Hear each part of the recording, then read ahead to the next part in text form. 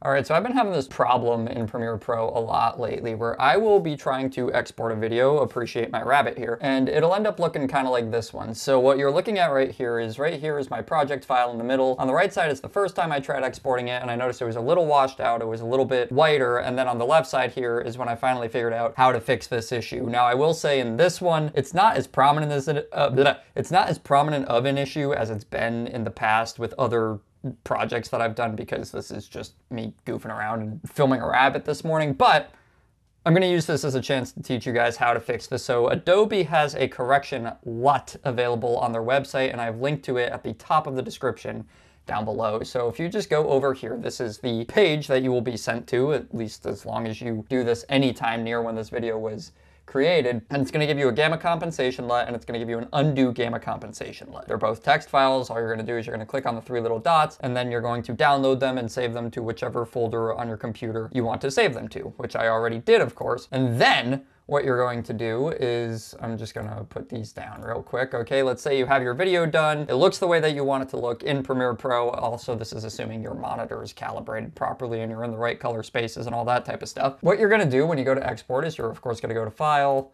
We're gonna actually be in Premiere Pro, File, Export, Media, and then you are going to name it whatever you want. So I'm gonna call this Rabbit 2 at this point, because I've already done Rabbit and Rabbit 1. Save it where you want it, get the video settings set to whatever you want them to be, and then you're going to go to this effects twirl down right here, and you're going to check the box for Lumetri Look / LUT. Then you're going to go into None, and you're going to click Select.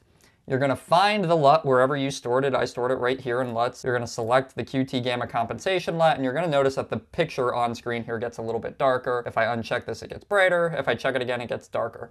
And that's all you really got to do. Now, if you export this with all of your other settings the way that you want them to be, the final export should end up looking the same as what you were doing in the project. Now, I know you don't need to comment it. This is really annoying that you have to do this. I don't know why this can't just be solved by Adobe in Premiere Pro, but for the time being, if you've been getting not matching colors on your exports than what you have in your project, this is a simple way to fix this. Also, just for context, I am using a Mac. I don't know if that has anything to do with it, to be honest with you, but if this video helped, leave a like, subscribe to the channel if you feel like it, and I'll catch you in the next one.